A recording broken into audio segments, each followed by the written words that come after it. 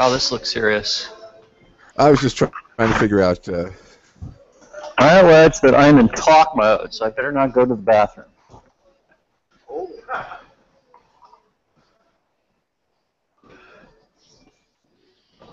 Hello.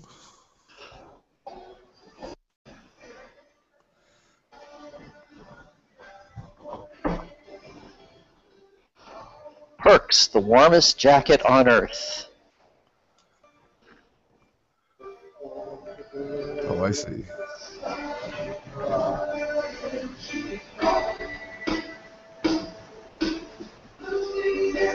What the frack?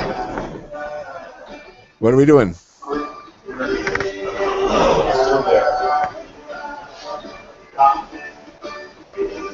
So are the speakers live? Hello, hello. Speakers live. All right. Can you hear me? I'm hoping Jack can hear me. I can hear you fine. I hope that he can say something and we can hear him. Yeah, I'm talking. We're hearing you. Oh, good, good, good. This is like totally awesome. This is funny, yeah. So let's see here. So I'm trying to remember how I do a screen share. There's some gadget here. I've done this already, and now I've forgotten how to do it. Yes. Screen share it. I've got it. This was scheduled too far in advance of the actual event. Let's see here. Oh, no, I have to bring something up on my screen first here. Now I go back to you. Now I do screen share. Now I do this, and now I do F. Let's see, I want to be in it. And now I do F5. Do you have a full screen view of my slide? We have a full screen view of you right now, but that may change shortly. Oh, I see. Well, then I'm not sharing my screen. Or is it just taking a long time to feed? Say now. Well, yes, your voice will tell us the time delay. And we still don't see a screen. But you see me, huh? We see you. I want to go to screen share. Okay, let me make this thing large and do F5 and see if Alt Tab works. I want to go to this Google Hangout. I want to do screen share. Hello. Hello. Screen share. Okay, I'm going to try to do this now. Awesome.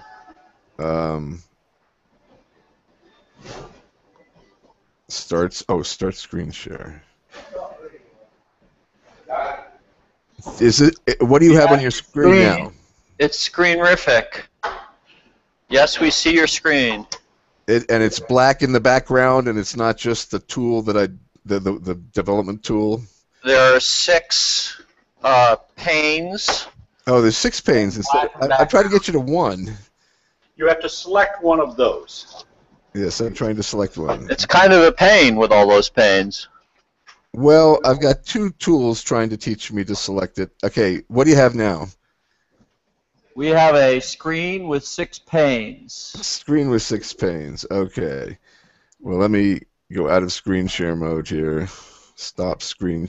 Let's see. How do I select the screen?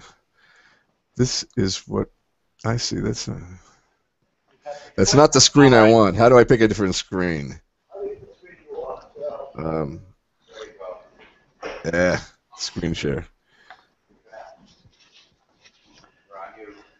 Okay. We have a picture of Jack. Okay, how about now? Now it's black with 1 pane. It says Jack's cheap approximation of insight into you, CSB, QC. Oh, wonderful. That's what I've been trying to get to. Okay. Okay. Well, Can you go full screen with the slide, not have the navigation bar on the left and the properties on the right? Oh, is that what it's showing now? Okay, that's what I'm trying. That's what I'm trying to do. Okay. Okay. You still got the thing. How about? Well, it still has the navigation screen version of. Full screen, 100%. Yeah. Well, I see what you mean. How in this Google Hangout do I tell it you've got the wrong screen, share a different screen? We don't know. I don't know either. Okay, well, I'm going to stop screen sharing. Okay. I'm going to go to screen share. Okay. Probably want to share your entire desktop. Open Office impression. Yeah. The Okay. advice is to share your desktop and put the point up on the screen. Well, the point is, it has its own little full screen mode, is what it is. Yeah. The tool Okay. has its own little full screen mode, and it's not PowerPoint; it's Open Office. Okay. As maybe. And onwards we go.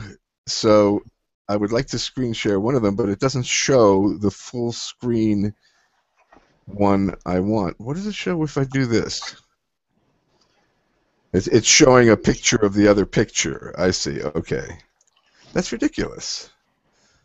I can't get it to do the full screen version of this. Now you're seeing my development tool, right? This is Open Office, right? Yeah. There's Open Office. That looks good. Let's go with that. Okay, yeah, I give up.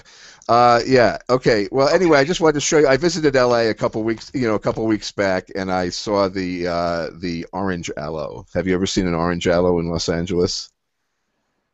We have not. There it is, an indigenous perennial, and it's a seasonal source of healthy food for the inhabitants, many of whom are out-of-work movie technicians, musicians, and extras. Actually, there was an orange tree in the background, and some wit had stuck an orange on every spike of an aloe. So I thought I would show you how your fellow citizens of the Bear Republic disport themselves in the city of Los Angeles, in the great city of Los Angeles. Well, are we ready to start at this time? Okay, are you starting your streaming now, or? The streaming has already started. The streaming started. The meeting is about to start in 3 seconds. 2, 1, mark. Welcome to the January SVFIG meeting, and Happy New Year to many of those of you who are out there on the interwebs and here today with us in Corpus. And now a man who needs an introduction, Exactly. Jack Ware, and his talk about quantum computing. Take it away, Jack. And I'm going to turn off my mic. Okay. So this is my cheap approximation of insight into UCSB quantum computing. Some years ago, UCSB started, a group was formed, the Martinez Group, around Dr. John Martinez, and they began, what the heck, let's build a quantum computer. And then Google bought them recently. Remember last year, the flavor of the day was D-Wave. Right now, this is the flavor of the day this year. Everything we knew is wrong, but it's not true that everything we knew is wrong. It's very interesting what happened, and I actually got to talk to Dr. Martinez again. I talked to him in 2009 for Dr. Dobbs' journal online, and there's a link to that somewhere in here. In the course of this slide presentation, you will see that. And Dr. Martinez, I'll just tell you what the one capsular thing about him, and that is that he is, I think, he is certainly the finest engineer that I have encountered. He's a real engineer that I've encountered in my quantum computing. I've talked to brilliant theoreticians, I've talked to Nobel Prize winners. Dr. John Martinez is the best engineer I have talked to in the quantum computing field. And we are going to get to a discussion with him, and I'm going to show you the discussion and sort of read it to you like a bedtime story, and I'm going to make some comments, some inferences I make from what I was told. a little later in the presentation. But let's see what we're doing here. Okay, the next thing is I had to show you this. I think this is important. You know, Richard M. Stallman the other day said, Facebook isn't your friend. Facebook is a surveillance engine. So I'm on Facebook all the time. So this is, but I hate it, but I'm on it all day. So, refereed papers cost money. Since I'm too cheap to pay for articles from Nature and Physics today, this is my approximation of insight into the work of the Martinez Group, and it's derived from a brief conversation from Dr. Martinez on December 4th of last year, and from inferences made on the basis of the pretty pictures up on the Martinez Group website. The pretty pictures here are from the Martinez Group website. I have no rights whatsoever to distribute them, but they're up on the web, so I think they probably wouldn't care if I show a few of them in the course of this presentation. And this is the Martinez Group original website at UCSB. Like I said, they are now they're employees of Google. And it's kind of funny, but you know, one Google über alles. This is what they're building. Look at this. My God, isn't this beautiful? Look at this thing. This is a quantum computing chip. It has 4 qubits in it. You can see them.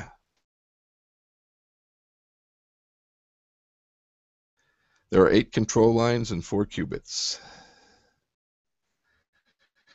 The engineering invention, you know, the qubit thing, everybody's got a qubit.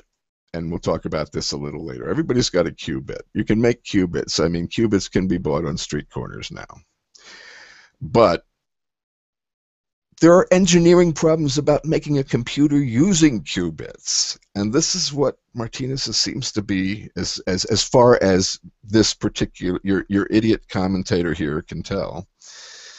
He seems to really be tuned into that aspect of it. This is the mechanical resonator that made the chip you saw before possible. This is a few years, this picture was taken a few years before the other picture I just showed you. This was part of an earlier, this is like, you know, you can find out on the website when this was. It was either 2008, 2009, or 2011 or something. You've got qubits you got qubits in relation. Let's go back to the other image. You got qubits in relation. But suddenly you don't want them connected to each other. How do you do that? How? You know, all of us are familiar with the basic rules of quantum physics, I think. Like all of us are familiar with Isaac Asimov's 3 laws of robotics. In other words, we know about about as real to us. Quantum physics is about as real to us as Isaac Asimov's robots. But we do know what they are, and that is like that in sum, when quantum entities are in a coherent state with one another, when they are spookily entangled, nothing must interfere, nothing must disturb this, or the computation is done. It is latched into a state. It was in a superposition of states, but now the real world has called to it.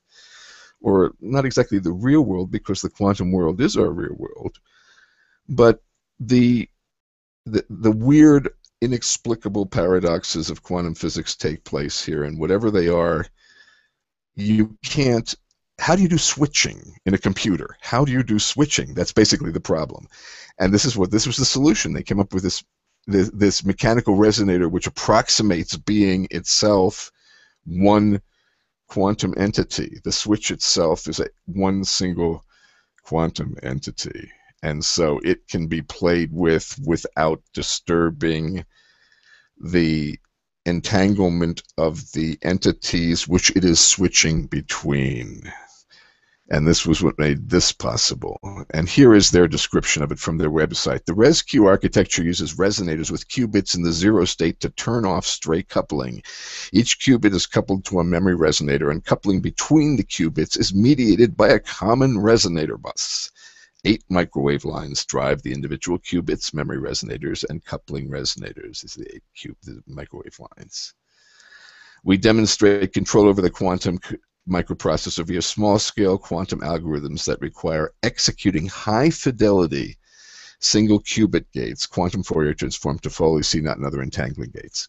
Okay, let me translate the last sentence.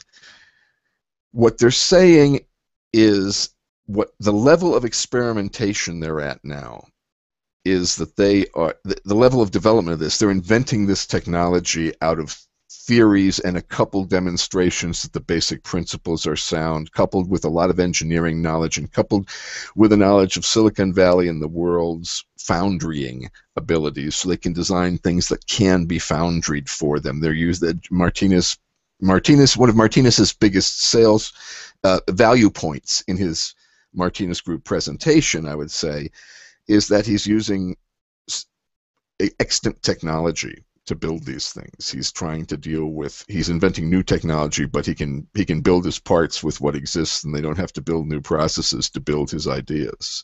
They've got the processes that can build his ideas, or very close to it anyway. And so what he's saying, what this thing is saying, this is a little bit sales speak, and what they're saying is the point at which they are at in their experimentation is they're prepared now, by and large, to demonstrate the execution of small-scale quantum algorithms, and their sales point here is that the algorithms that they use are requiring high-fidelity single-qubit gates, and their emphasis is on high fidelity. This is what Martinez has been trying to achieve. He didn't put it this way, but I think his philosophy is, if we can't flip a qubit and know that it's flipped reliably, how is this ever going to work? And so it's all about making it actually work. What a wonderful approach. It's not about demonstrating that the principle is correct, and statistically 97 times out of 112 you get the result you expect, and that would be actually a very high number for early quantum computing experimentation. But can we make this real? Are we ever going to build real machines? Are we ever going to build real machines that can be used in the business and science world and government world? Are they ever going to exist? And if they are, little things like tiny little switches that can live in the entangled world are part of it, and that's where these guys seem to excel. Him and his team seem to excel. Okay, and I want you to remember our old friend, the quantum amplifier, from previous presentations in previous years. Of course, you know, what's it, John Keats. This is his Ode to a Grecian Urn, which was, he actually was being a little sarcastic and humorous, but it is a nice line. Beauty is truth and truth is beauty. We say in engineering, you know, form is function. And I want you to look at the old quantum, this is NASA's quantum amplifier. Form is function. The little sparkles are not artifices of the photographic process. They're actually notches in the wire intended to break harmonics of wavelengths. This is an illusion of the little arrows are an illusion of the photographic process, but the little yellow dots here are actually, you know, tiny wavelength notches to break up undesirable harmonics. Form is function. Look at this. Look at this chip again. Isn't this amazing? Isn't it? You're looking at form being function in quantum computing in a way that in a way that is artistically beautiful to the degree that I had not previously seen it. I think this is the most beautiful anthropological human artifact of the early QM era. This and the quantum amplifier are the two most beautiful anthropological artifacts of our science here in the 21st century, in terms of in the field of quantum computing. Conversation with Dr. John Martinez, Martinez Group, UCSB, Google. Permission is granted for anybody to make any legal use of this. I just had a wonderful talk with this man who took time from doing real things to talk to an idiot like me. For the second time, after knowing that I was an idiot, he talked to me the second time. So what has changed since 2009? They spent a lot of effort on materials and understanding how to build the devices. Other groups have made advances, but they've been, in addition to having longer coherence time, they've been able to make circuits that put many qubits together so they function as a processor. This was the problem with the ion trap computers. If you remember the guys who were actually pushing beryllium ions up and down magnetic channels, and they'd bump them into each other and they'd become coherent and stuff like that. But how do you do algorithms like that? You have to shunt them aside. You end up building railroad tracks for the actual physical ions to slide up these magnetic channels and stuff like that. It wasn't really like much of a way. It was like doing computing with those little balls where you pull the one on the end of the 7 balls and you swing it and they all swing as a pendulum, and it was kind of like that kind of thing. It wasn't that there was no obvious direction to make it a physical computer. So they have been able, as we saw, to put many qubits together, i.e. 4 on the chip, and they're doing real things with it, and they are working together properly with high fidelity at the same time. That's been the big result in the past year or so, where we really figured how to put everything together and get it to work well. Hallelujah.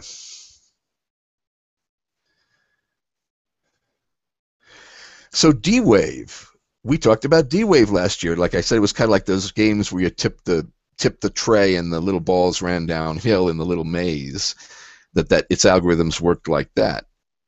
And not only that, but even after we talked, even after both I and Time Magazine made comments on their work and on how impressive it was within the very, very stringent limits of what they were trying to achieve, it still remained controversial even in the past 12 months since I have spoken to you, ladies and gentlemen, that whether it really worked. And I think the conversation got confused between, as far as I understood that literature, it became confused between the question of whether it worked as the mathematical theorists of quantum computing hoped it would work, and whether it actually speeded up the process of computing whatever it was being used to compute. And I think, as far as I can tell, the general consensus is yes, it demonstrated quantum computing, and it was so complicated and the error checking was so laborious computationally that it didn't, that even though there was real quantum computing going on, it didn't actually speed anything up. But it proved that this stuff, it sort of helped prove, it lent credence to the belief that quantum computing actually works, which really, even in this day, isn't 100% the consensus of the community, but it is the overwhelming consensus that it does work at this point, and D-Wave is definitely part of that. And Dr. Martinez goes and elucidates to some extent the difference between the kind of processor. And I'm reading between the lines here. I think what he means when he's saying this is a different kind of processor, as he says, is he's saying we're better engineers. And when he says the coherence of a processor is extremely important to its operation, he's saying we're making devices that work a lot better than what they built. And he says we've been working on the quantum state not losing its memory during the operation of a quantum algorithm. We've got immensely better coherence than D-Wave. I think that's what he's really saying. Whether it's true or not, that's the papers and the measurements. I have no access at all, so I don't know. We're talking. Is this an approach to the same kind of quantum computing D-Wave was engaged in, or is this headed towards ops-based quantum computing? Remember last time we talked about D-Wave, we talked about they were basically doing, algorithms that worked one way, a certain way. There was like kind of, I made a parallel. I said it was sort of like the analog computing, but the dream, the holy grail for quantum computing enthusiasts is ops-based computing, where you got a processor and you execute operations. The operations are like assembly code, and they make up, a computing program that does a quantum computation. And I said, so what you're doing, what D-Wave was doing, which I think I had made the analogy last year that it was like analog computing versus digital binary computing. And Dr. Martinez responds by making the same analogy. He says, I like to talk about it in a very general way and call it analog quantum computing and digital quantum computing. Analog quantum computing is kind of what D-Wave has been doing, directly encode a problem into some analog quantum processor. In other words, they were in the, you program it with a screwdriver stage, kind of like the University of Chicago in the 1930s. Was with computing. Our research results at the USCSB in the past couple of years is more like digital quantum computing. We're trying to make individual qubits with very good coherence, where you build error correction on top of that, and then try to run some digital quantum algorithm, which is the ops-based. In other words, so he's heading into the ops-based era, and this is what he's shooting for. Just like digital computation came after analog computation, you can imagine that happening in the quantum world too. The kind of analog processor that D-Wave is building can be made in some sense a little simpler than the digital one, because the digital processor requires you have all this overhead about doing quantum error correction. That's fundamental physics, and you have to be able to do that. Oh well, that's kind of an aside. So you're making progress towards this ideal opcode-based quantum computing. Right. Okay, good. And the machine you're actually building, the layers of quantum correction or something, which still have to be designed and built once you have reliable hardware. That's right. Now, to complicate this story a bit, he tells me, not too much. What we've been doing for the past few years at UC Santa Barbara, then this summer we announced that I and my group are now working with Google. I'm a Google employee, and much of my team is. What we're doing is we're also looking at the annealer in these analog applications too. I remember I said that these algorithms were, I believe I used the term quantum annealing last year when we were talking about D-Wave. What he means is they're looking at the analog approach at the same. I read between the lines again, and excuse me, and I'm mostly being funny, but it sounds like corporate foo. It sounds like the deal was they came in and they're going to pursue their projects, but they also promised to make some people happy who have a lot of skin in the game in the Google executive layers happy by looking at D-Wave and trying to salvage something from that they can use in their own technology or something, kind of like when a company is busy acquiring all kinds of things all at the same time and then they put someone in charge of making it all one harmonious whole. And what it usually is more like a money hole. But anyway, so he says we're looking at the annealer in these analog applications too. We've kind of broadened the scope of what we're doing, trying to build both analog processors and digital processors. Ho, ho, ho, we're all programmers. We know when you take someone in a division in that's good at doing one thing and saying, by the way, in addition to this, you are going to assimilate all the work that another division that was run on a totally different philosophy was doing. Good luck with that, doctor. I salute you. We're taking the technology to develop some coherence in qubits and put them together using special materials and processes and the like and apply that to an annealer kind of system. So, I mean, again, I'm being funny, but, in the corporate world, I can imagine this being a situation where they'll build a secondary thing and it will be quietly disposed of and no one will ever hear of it again. But maybe I'm just being too cynical. Maybe I've been reading Dilbert too long. So, coherence times in the 20 to 30 microsecond range and operation times 10 to the 20. Did I show that? I guess I must have shown those numbers. He said that at this point. At this point, we've run experiments. Oops. At this point, we've run experiments up to 9 qubits. We have coherence times in the 20 to 30 microsecond range. Our gate times, the time it takes to do the operation is about 10 to 20 nanoseconds. Okay. So now we're up here. And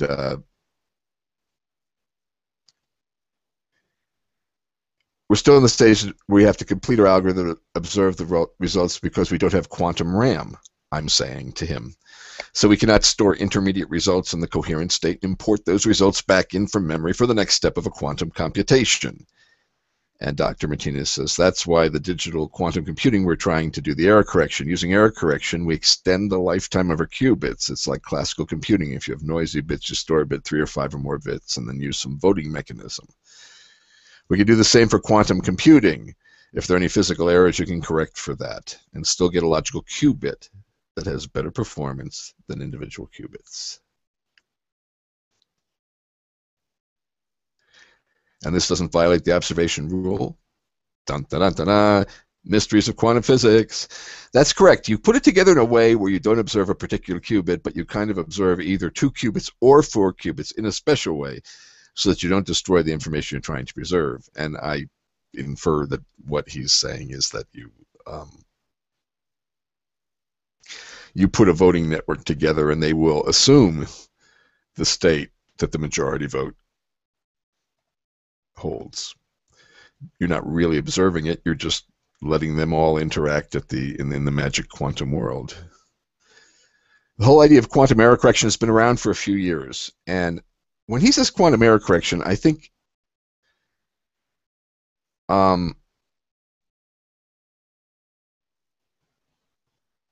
it means something a little different than we think in computing. It has a little bit more baggage because what keeps a bit in a digital binary computer sane is that it has roughly, in a very, very broad neighborhood, the right number of electrons on the right side of the fence. And they leak, and they leak constantly, but if you zap them, we know how DRAM and stuff is refreshed. Quantum error correction is kind of like DRAM refresh in the quantum world because it's ongoing without things leaving the quantum state. So I've just asked him in the previous slide about the idea of quantum DRAM, where you could. The problem with quantum computing, of course, as we've discussed before, you have to complete a computation, or you have to find a way to store the intermediate results without observation. And so, so basically, the processor itself is its own the registers of the processor itself are its own DRAM. I think is kind of, if we want to pull further the analogy from the era of the development of analog and quantum computing. Quantum error correction is kind of an intermediate state where all information is stored in registers and there just is no DRAM. But you can still do a lot more than you can do with the analog style computing if that is the case. So I perseverate, you might say, on the subject of DRAM. I'm hoping that, as I'm asking the question, I am hoping that Dr. Martinez gives me a glimmer of how that's going to go too in the coming beautiful world of ops-based, store the result-based, full von Neumann-like quantum computers. I said, have you experimented at all with light traps and electron gas traps that would allow you to store quantum intermediate products in the quantum state? You may have. I should have put in a picture of the light trap. I don't know if you've heard this, but probably everybody's heard this. But they can shoot some light into a crystal, and before the light emerges the other end, they can change the polarity of the crystal, and the crystal becomes, instead of translucent, it becomes opaque.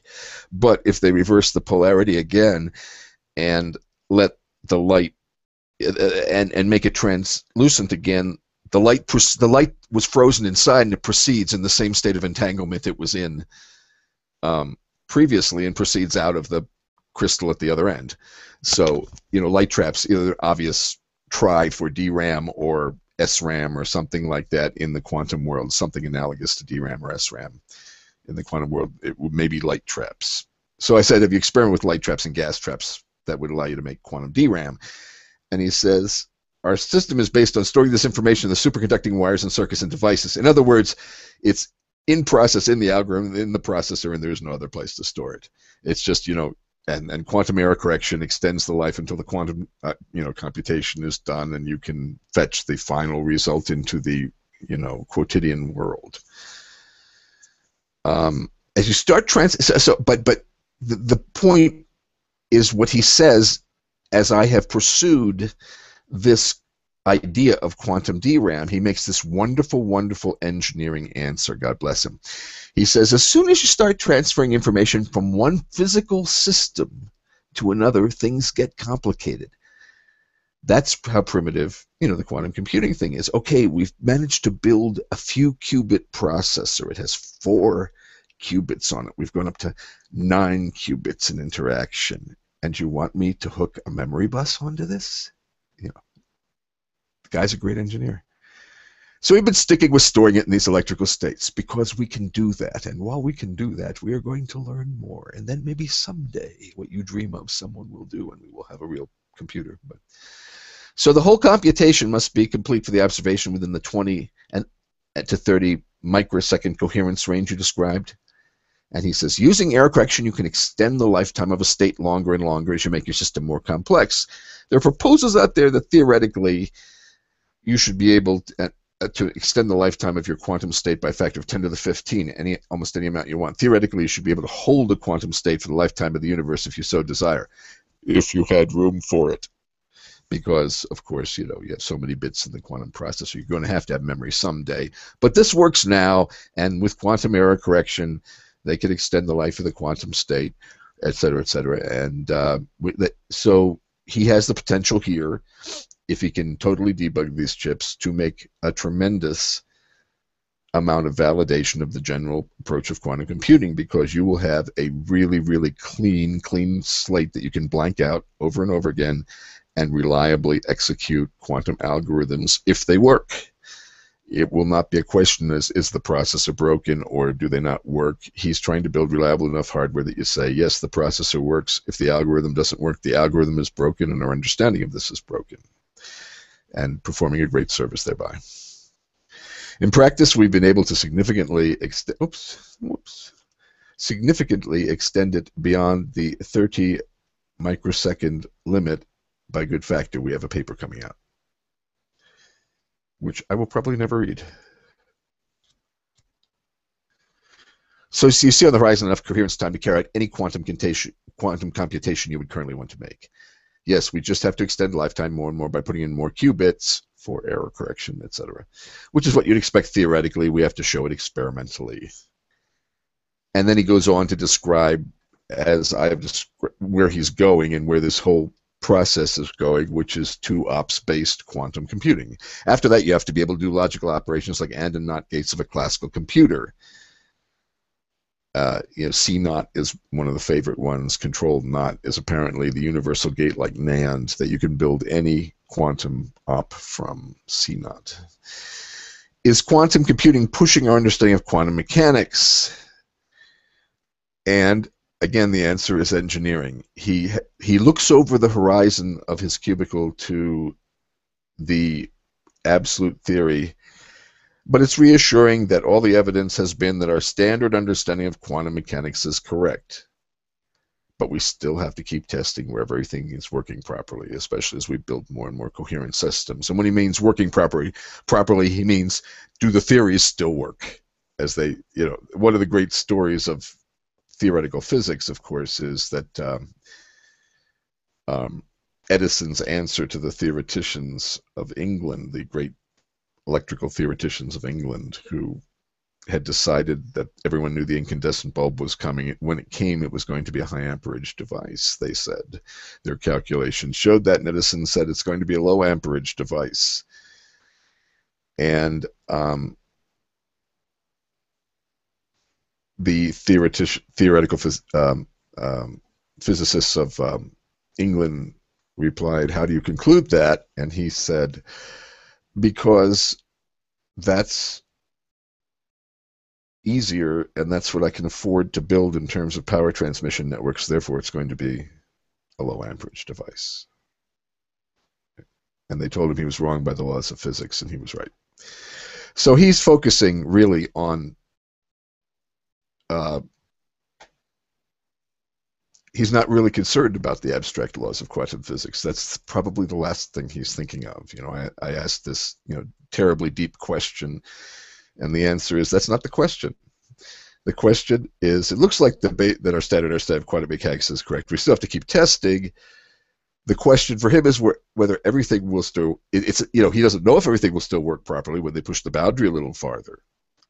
There might be some surprises, but basically he's hoping that his devices work.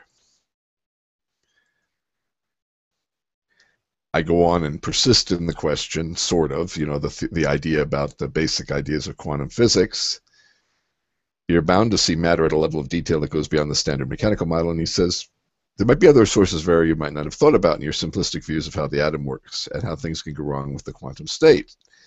So you look at very carefully at the data you have to see if there are new pieces of physics coming into your problem you haven't anticipated. He's saying, every time you think you've discovered a bust to the laws of physics as they are understood by the quantum mechanics, it's probably an error in your equipment, and you have to go and find that. You know, there's correlated error. This is interesting. The question is whether correlated error exists, but there's a theory that correlated error exists like we used to have in fourth. We used to have the equal and opposite complementary stack errors where your program would run and the stack wouldn't crash, but one entity was underflowing the stack and one entity was overflowing the stack, so it balanced out within a certain framework, and it would work and you'd get all the wrong answers. He says that apparently there's something like that correlated error in on qubits. You have an error on one qubit, and I guess an entangled error on a neighboring qubit pops up. You know, it's correlated. So they can make so the problem with correlated errors is they make things look like they're working well, but they you get the wrong answers. I said, if you've proven the existence of correlated error, so.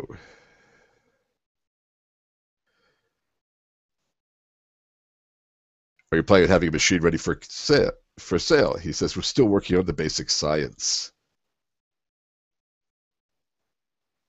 Working with Google is very interesting, says Dr. Martinez, because we're interested in solving real computer science problems associated with machine learning. We don't want to necessarily sell one. We want to build one that's useful for Google.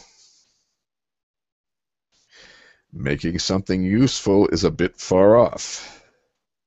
We're still on the basic science, says the engineer with the honesty of an engineer and not a marketeer. This is going to be still a long struggle.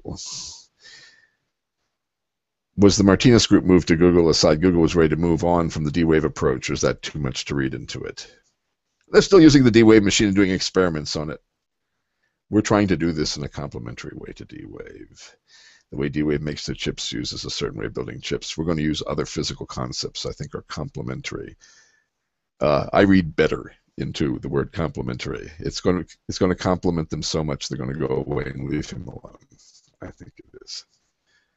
We're not trying to compete with D-Wave. Instead, do something complementary because cooperation in a mega corporation is important. But I agree that Dr. Martinez is on the inside track. I don't know how far he's going to get. But he knows how you get there. This is like exploring the South Pole. He's explored, and he's a pretty good explorer of technological space and a solver of problems and a trimmer of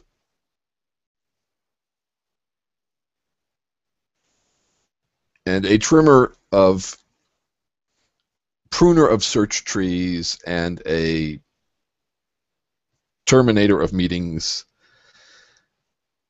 and this is, you know, it was wonderful to talk to him and wonderful to see what he's accomplished, and I think it's clear in how long he's worked on this. I've known the Martinez group was there for some time. It's clear how far he's gotten in the time he's worked on this with really actually a small team, which can be an advantage. It's clear that this is the fastest progress has been seen, I think, in quantum computing. The amount of turf he has crossed since like 2009. This is quite impressive. So he definitely is, you know, cheers to the Martinez group at UCSB. They're clearly the flavor of the year in quantum computing, and it was a pleasure to have the opportunity to talk to him. And that's about all I have to say.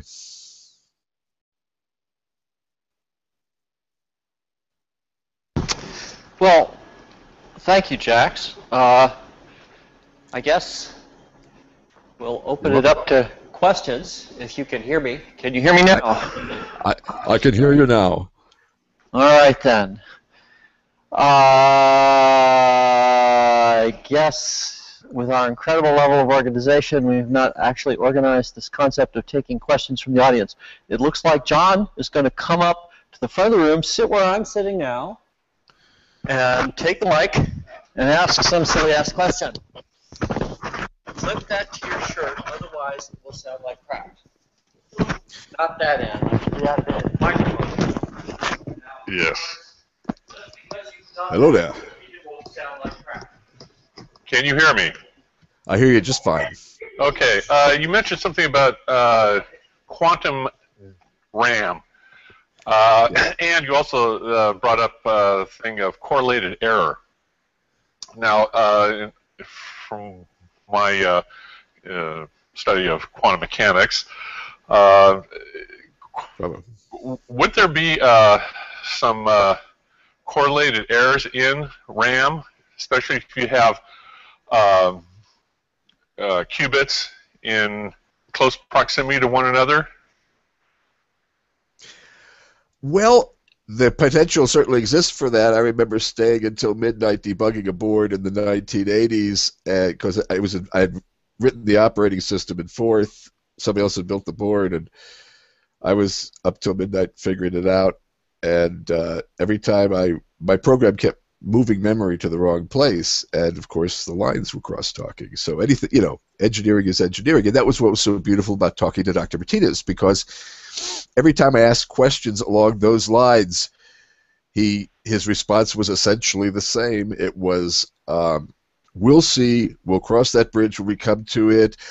The potential for error also always exists. The problem is making higher fidelity and higher fidelity circuits.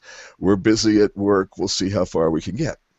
And so I think that's the answer. Yes, if they ever build quantum memory, the possibility for error will be immensely great, because you're talking about memory that is, instead of being stored like early RAM was in several, early RAM, very billions of electrons made up a single bit. This is going to be the spin of an individual. Basically, it's virtual particles. This is beyond, entry-level QM, virtual particles in the microwave environment. You certainly have heard of that phenomenon. Yeah. So this is, the possibility for error means, can a single X-ray, or can a single stray gamma ray, come within, a micron of the working part of the chip. So of course the error, as you point out, the potential for error is immensely greater. So they'll just have to build this. Maybe they'll be building this in the 2020s, building DRAM for quantum computers, or maybe somebody's building it now. Who knows? Well, one of the things that you brought up, a stray photon coming in. Yeah. What could happen is it could cause a qubit to flip, and then now if you have one other qubit that's in the same state, now those guys, their superposition now can take over, where now you can have any other stray bits, not stray bits, but qubits, will then have a possibility of flipping to that state of the two qubits that were flipped, and in essence you could have like a whole word all of a sudden turning into one same state.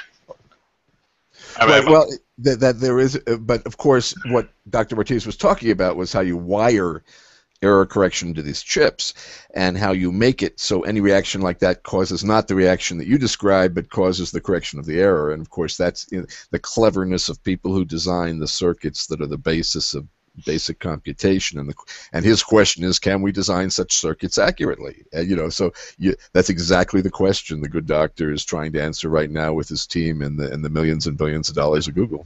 Yes, that's what I'm saying, because I remember a problem when I was in graduate school with having small magnets in a row, where their poles are end to end, and if the temperature is hot enough, then they're obviously, switching state, but as the temperature drops, that agitation, you could get some of these magnets that will go into a lower state, where you have one that's, where you have the north end is lined up with the south end of an adjacent magnet, then that magnetization becomes strong enough to cause neighboring magnets to flip into a lower state. That's the kind of concept I'm talking about. Right. Yeah. There is an appearance of the discreteness of. I probably shouldn't be venturing into this, but there's a appearance in QM of discreteness of such transitions. No, I'm not gonna go there. We're beyond we're beyond what I know. So I will have to defer to what you told me without making any further comment. Oh, okay. All right. And now, by the way, has any work been done being able to port a computer language to a quantum computer? Yes. Imagine hypothetically. You see, the gates you would require, which I brushed past very quickly in one of the slides that I showed, the gates. There are all kinds of gates that people have hypothetically created that would allow quantum computing. You know, if there were ever a quantum computer, they said, starting back in the 1990s, if there were ever a quantum computer, and if it were ever kind of like a digital binary computer where it had operations and you operated on data that stored them, if it was kind of like a von Neumann machine where, memory fed, the program's in memory, the program is fetched, the data is fetched, if this all worked like that, if there was an assembly language for quantum computing, what would it look like? And they came up with a bunch of gates. And if you look quantum computing opcodes, if you do a Google search, you will find pages of enthusiasts, graduate students who have written, who worked out what are generally accepted at this point. There's actually some kind of body that votes on these things at this point, kind of standardizing a hypothetical quantum computing language that cannot yet be implemented. They're working on it, and they are going beyond assembly code, and they're writing high-level languages that would be used for quantum computing, and it's causing them, these graduate students, in their competitive intelligence, to forge ahead and come up with new quantum algorithms and find ways to execute them on imaginary process. There are emulators you can you can download quantum emulators. There's a limit to how far they can go. They can only do the simplest stuff because the execution time, the point about quantum computing is that one of the reasons it's being sought is because execution time is great, so the emulators don't do very well at competing with quantum computing. They're billions of times slower.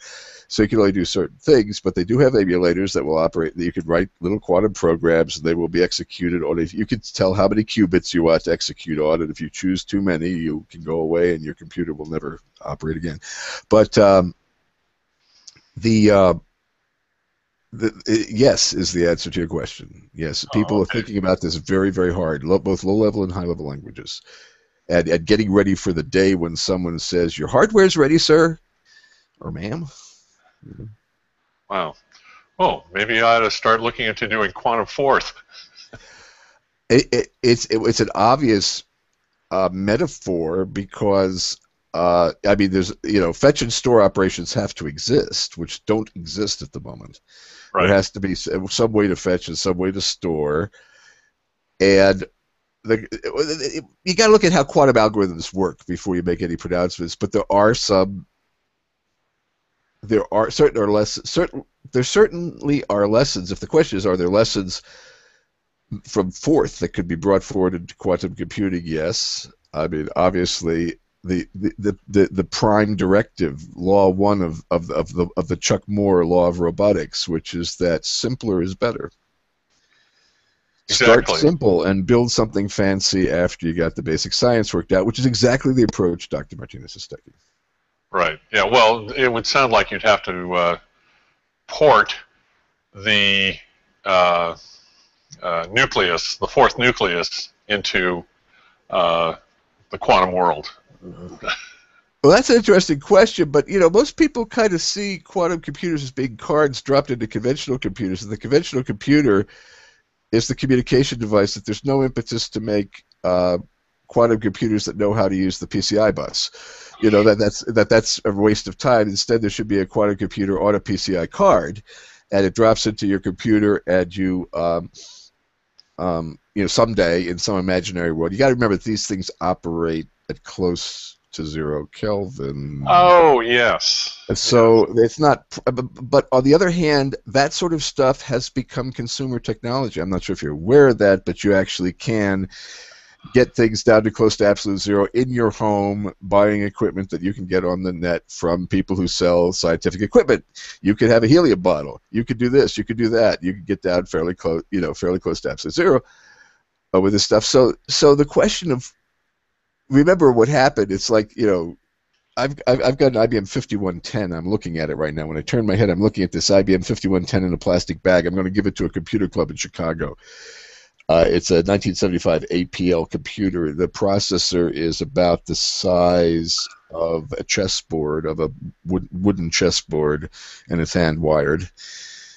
And there are transistors on it, and they're hand-wired, and it's got a Forth-like 16 by 64 screen, and it does APL, which is a very Forth-like language, at least in its requirements. I do remember APL. So, you know, right after that, suddenly that was about the bridge at which the hobby computing era started, and all of a sudden people had 4-bit and 8-bit processors and were building their own computers. So when does this, you know, to reverse a modern metaphor, when does quantum computing jump the shark? You know, when does it go over when does it go over the wall and become consumer technology? Like, you know, there's consumer technology DNA kits now, you know, for making recombinant DNA. So when does quantum computing jump the fence and get out of the lab, and suddenly there's 1,000 enthusiasts in the North America, and then there's 10,000 enthusiasts, and all of a sudden people are saying, I want to solve the game of chess, you know, and they're building a computer that's going to solve the game of chess. And, you know, there's arguments that there are foreseeable algorithms for actually solving the game of chess in the quantum world, you know. So answering questions like, what's the best first move? There may be no answer to that question. They may all come out even. I think they'll all come out even. But I think that when that starts to happen is when this is all going to happen. Oh, cool, cool. I mean, when you can go build one at home, you know, when you can go try to build one, and you can guess, you can make a computer sophisticated enough that it helps, that with a proper computer algorithm added to it, it allows you to you know, bust 128-bit DES, because that's the first step. That's the first algorithm everybody wants. That's the first thing. That's the first mission quantum computers have. Bust 128-bit DES, so it takes a microsecond to open a message. Well, then we would have a truly open society. You're right. Well, you know, so. No privacy, yeah. Yeah. Okay, here's Do we have some now?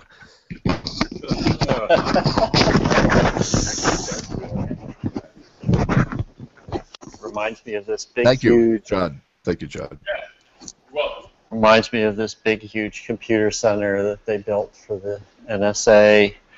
You know, out of the Bond movie with the helipad and the elevator to drop the helicopter down into the building and so forth. I have a question about your research.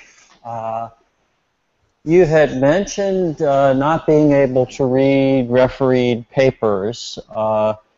In my youth, when I felt the need to read refereed papers, I would go to some library of some institution of higher learning and care for the easily amused.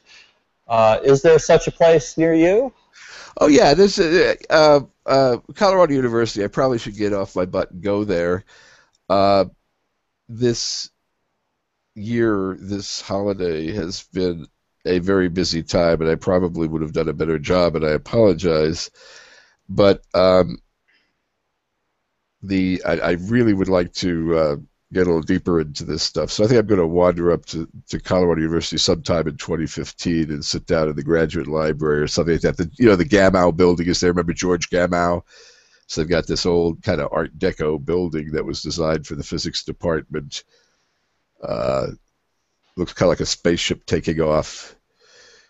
But this holiday season was very busy for family reasons. My dad's very old and he's not well, and so things are starting to have been getting a little exciting over the past few weeks. Yeah, I know how that is. So- But there exists a possibility that there might be a market in the popular press for the sort of information that you conveyed here today, perhaps with a little bit more polish on it. And I know you've written such things. You know, the popular science sort of venue.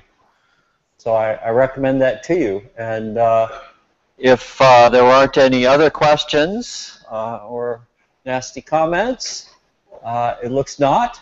I would say that perhaps we'll ask you now to come back in December or January of this year or January of next year, and regale us again with the quantum computing year in review. Certainly, thank you very much. And if you hear of anybody who does want, articles about this, I certainly could write a more polished article, given a certain amount of time and effort and money. Yeah, I bet you could pitch it to Popular Science or Popular something or other.